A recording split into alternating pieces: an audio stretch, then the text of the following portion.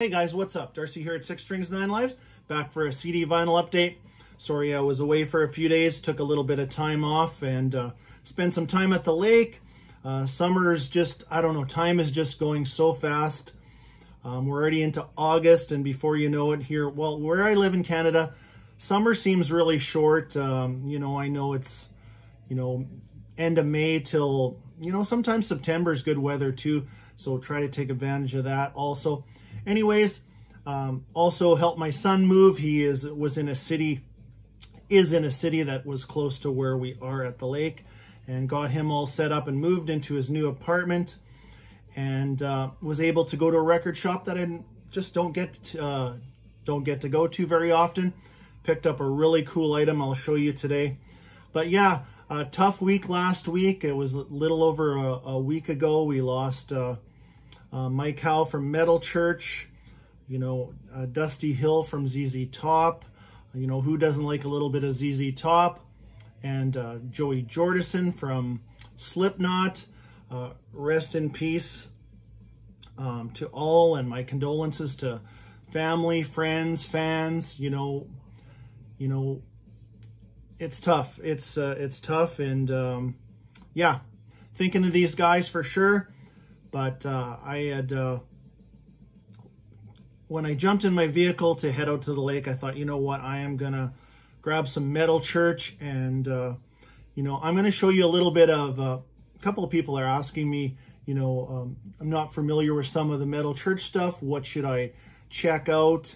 Well, the Mike Howe, I'm a Metal Church fan all around, with David Wayne, Ronnie Monroe, and of course Mike Howe.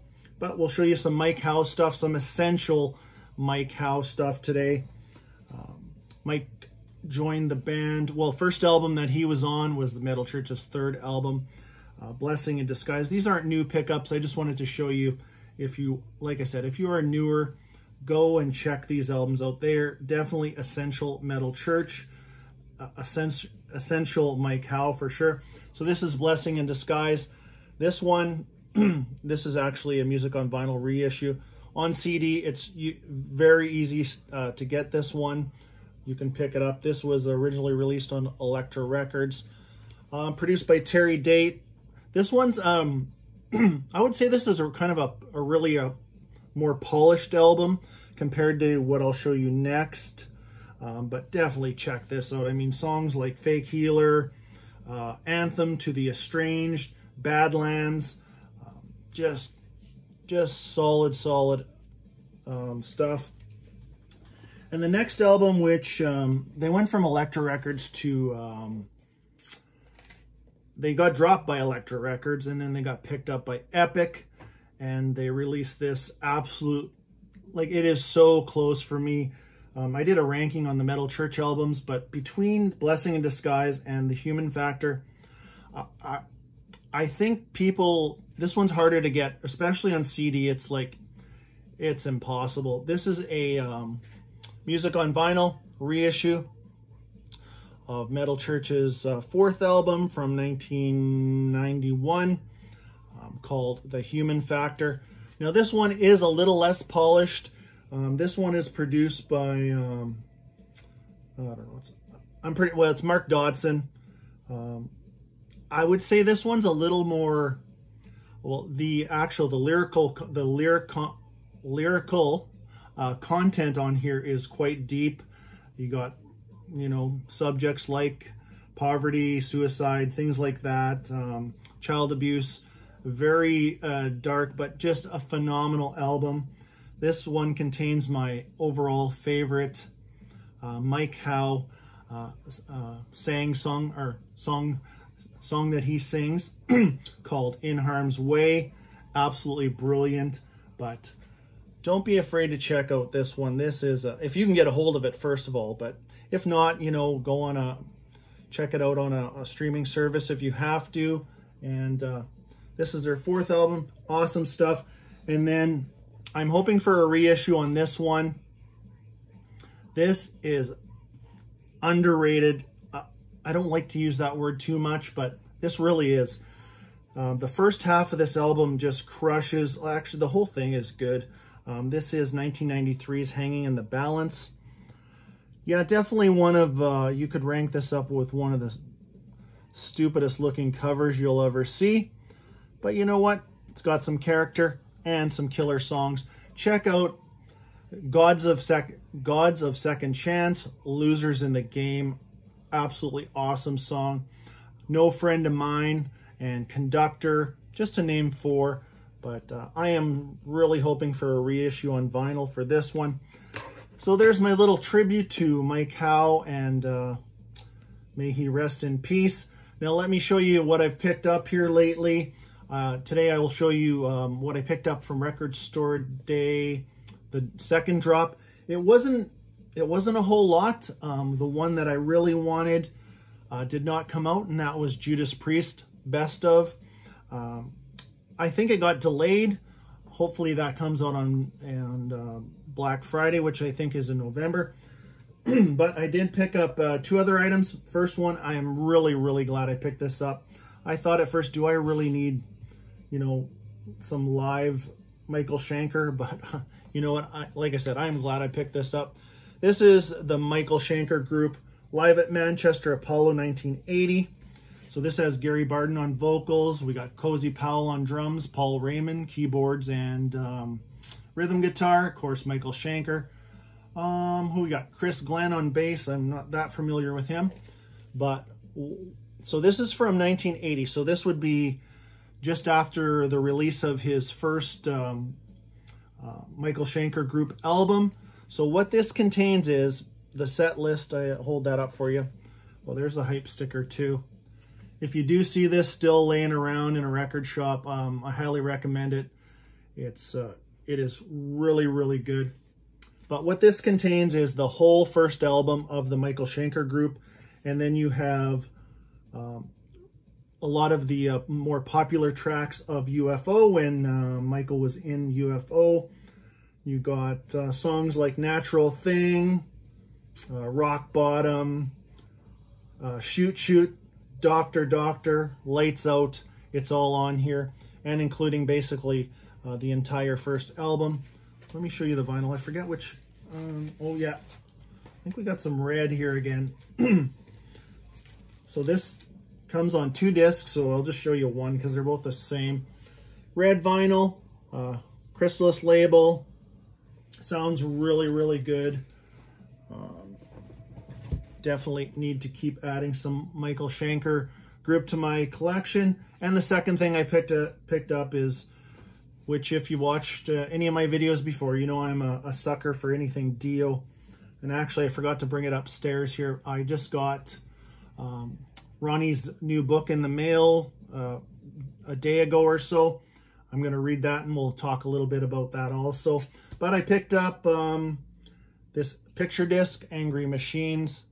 This is just pure, you know, do I really need this? But it's Dio, so I guess I do. So here's the hype sticker.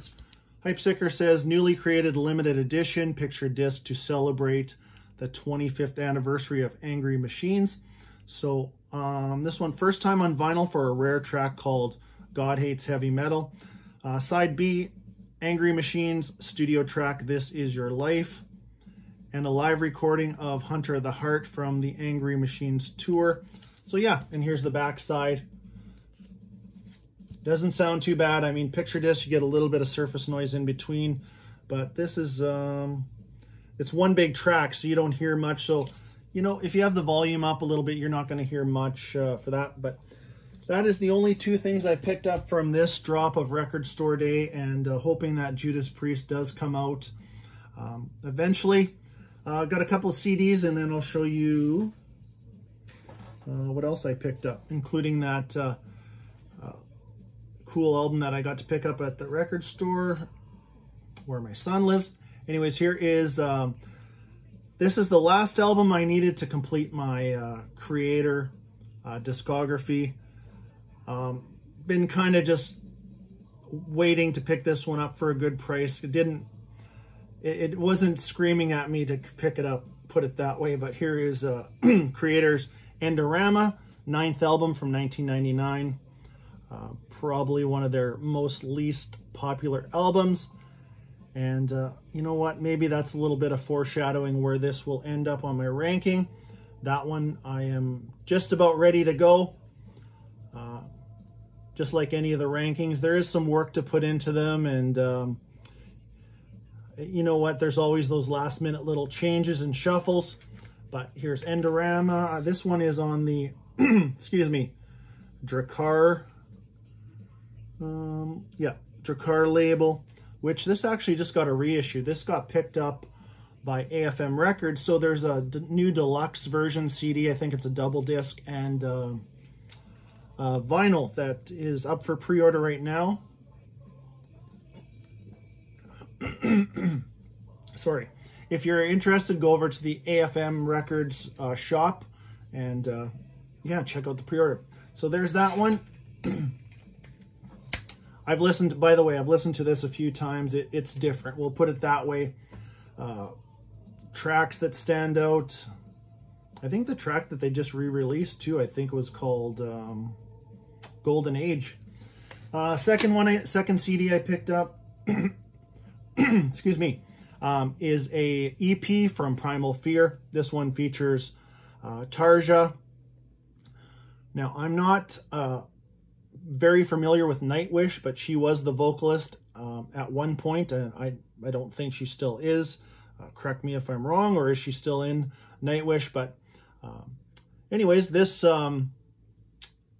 EP is kind of, they took a track off their latest album called Metal Commando, called I Will Be Gone, and then Ralph Sheepers does a duet with Tarja on it. This is released by Nuclear Blast here in 2021. Like I said, just an EP. So these are a few, besides this I Will Be Gone song, it's a few leftover tracks from probably the sessions from Metal Commando, some that didn't make the album. There's a track called Vote of No Confidence. Leave Me Alone. Nah, that actually the music on that one is really good, and the lyrics are a little bit corny. And then the last track, track 5, is Second to None. Yeah, nice little, you know, I still think, you know, there's bands, because of COVID, they're trying to, you know, get a few things out, whether they're gonna, you know, just an EP, or there's been a lot more live recordings lately for, you know, they got to get something out to keep some revenue coming in. There is Tarja right there. And here's a band shot. And so, yeah, and this is actually, Primal Fear is a 6-piece, but I think because of logistics too, here's a picture of their 6th member, Magnus Carlsen. I don't think they always can be together. And I've actually seen shows on YouTube where they, you know, they are just a 5-piece because of those reasons, or I think Magnus is involved with a lot of other things. Next up, I picked these up because I saw another pre-order, and on Metal Blade for some Lizzie Borden albums. Actually, Lizzie Borden's 3rd album called Visual Lies from 1987, and the EP Given the Axe from 1984. And I thought, why have I not picked up these other ones? I used to actually have, the 2 I'm going to show you, I used to have them on cassette years ago. You know, and where they are now, I have no idea. But Lizzie Borden is one of those bands that hard to categorize, but if I had to give you, you know, any indication of where I would land them, if you're a fan of Wasp, I would put them right in there. Their music, from what I have and what I've heard of their first 3 albums and that EP, and I do have to get into the later stuff. Their music is kind of US power metal, touch of glam, touch of shock rock, which, you know, kind of like the Wasp stuff. But anyways, I was able to pick these up locally, fairly locally, a couple hours away. But here is first album from Lizzie Borden called Love You to Pieces from 1985, Metal Blade release. So yeah, I have said it before, I really love Metal Blade releases. This one is actually a reissue from 2017. So yeah, no download card in this one, but that's, I think they didn't start putting download cards into their packaging until 2019 or 2020. So yeah, great album. Check out the tracks. Council for the Cauldron, Psychopath, awesome song. Red Rum, American Metal. Whole album is just solid. And I do like my 80s metal. And if I can pick up some, you know, good solid reissues, but here is the inner, kind of a collage on this side. And then you got the axe and that shoe. So this one, oh, what is it on? Opaque slate blue marble, limited to 500 copies worldwide. So yeah, this was reissued in 2017. So, you know, maybe not, you know, selling that quickly. I mean, it's still sitting there, but I was glad to still get a copy of it. This one comes with a poster. Actually, the poster's the same on the other side without the Lizzie Borden logo. And I'll quickly show you that vinyl. So what do we say that was? Opaque slate blue. Very nice, not 180 gram, probably 140. And the cool Metal Blade axe logo right there. But definitely happy to add some Lizzie Borden to my collection. And then I also picked up their second full-length album from 1986 called Menace to Society. I think probably this one might be my favorite overall. I do like Visualize. Visualize is a little more on the commercial, you know, touching a little more on the glamminess, but I don't want to say it's, you know, a full-on glam album because it's not. But Menace to Society, this one, like I said, came out in 1986. Check out the tracks. Oh, Generation Aliens, awesome. Notorious, Bloody Mary.